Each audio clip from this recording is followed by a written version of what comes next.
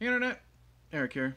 Happy Bloody Sunday, everybody. If you don't know what that is, my buddy Corey over at the Negor YouTube channel, he created this concept called Bloody Sunday. And what it is every Sunday he asks you to make a short, sweet, concise video discussing a specific death or deaths, multiple if you need to, in a TV show, movie, cartoon, what have you. Last week my video on for Bloody Sunday was Stephen King related. This week is going to be Stephen King sequel related. This week I'm going to discuss a few deaths because they all happen in the same scene from The Rage, Carrie 2. Obviously, if we're discussing deaths in a movie, spoilers, so watch at your own risk. The Rage, Carrie 2 is basically Carrie. We're following Rachel, who is Carrie White's half-sister. You know the drill. She's an outcast. Prank is played. She goes crazy. Kills everybody at the end. Specific deaths I want to talk about happen to 3 people in the same scene. Now, they've already played their prank on Rachel, and she's going apeshit, killing everybody in really cool, creative ways. So this was made in 1999, I think. I'm not sure. Anyways, made in, 1999. And, of course, the budget is higher, the effects are better, more gore. This scene here in particular, we're following Rachel, she's killing everybody. We're following Zachary Ty Bryan from Home Improvement, and, you know, he's still got that face you just want to fucking punch. The blonde chick, she was one of the Midnight Society members from Are You Afraid of the Dark, and she also played Claire, or whoever Alicia Silverstone's character is in the Clueless TV series, and then some jock with a shaved head. The party is there's a big party happening at the jock's house. Like I said, Rachel's killing everybody, and they run up to the jock's dad's office or what have you. They take his guns for protection. They run downstairs, and they're standing outside this inside pool. All right, and where Rachel's doing her thing, she walks into them. And these are like the 3 main bad guys or villains or what have you, antagonists. And what is cool is, you know, obviously because, you know, the blonde, she is doing the fake friend role. Zachary Ty Bryan and the jocks are just assholes. And what happens is, what's really cool is the blonde is wearing glasses, and we focus on her glasses, and then what Rachel does, she shatters the glasses, and the glass shards go in the woman's eyes. It's a really cool, quick effect.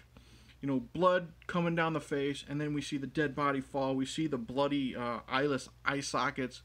Really cool effect. We move to Zachary Ty Bryan, and his shtick in this movie was all the jocks on the football team. They have like this playbook or whatever. And what it is they're daring each other to bang different girls in high school, and then they rate how they are. And Zachary Ty Bryan, it's a weird story. Zachary Ty Bryan caused the death of Rachel's friend because she found out that Zachary Ty Bryan was doing this.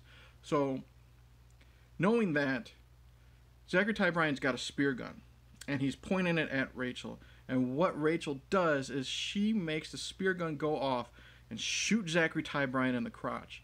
But the thing is, which is, you know, the poetic justice, but it doesn't just shoot him in the crotch. We see the shot of him getting shot, and it rips either his dick or his dick and balls off attached to the hook, and that goes straight into the pool. Great effect. One of those, oh, cringy, holy shit moments.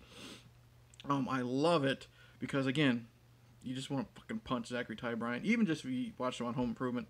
And then we go to the jock, which is, it's a disappointing death because it follows up those 2. This one should have been the first one, but he shoots Rachel as she's doing this. He shoots her with a flare gun, so there's blood everywhere, and she's burning. She falls back into the pool, and of course he does the stupid horror movie trope. He walks over to make sure she's dead. She jumps out and she pulls him in the pool. And this is kind of cool, but it's, like I said, it's still kind of a weak follow-up to those deaths. They're struggling in the pool, and as this is happening, the pool cover is closing, and he's fighting Rachel. His head pops up. He gets hit by the the cover, or I guess just called the cover, and he gets knocked to the ground, and then the pool closes. Rachel is able to cut through somehow. I think she takes the spear gun, pulls herself up. She survives. He drowns. It's a neat kind of effect because he's drowning and he's coughing up blood. So it looks neat, but it's kind of a weak follow-up to the other two. But those first two kills, the glasses shattering in the woman's face, and then Zachary Ty Bryan losing his dick, great effects, great gore, great holy shit, oh moments. I'll go into a review of the Raids Carrie 2 eventually, but those deaths, oh, beautiful. Love it. That's it. Short and sweet, to the point.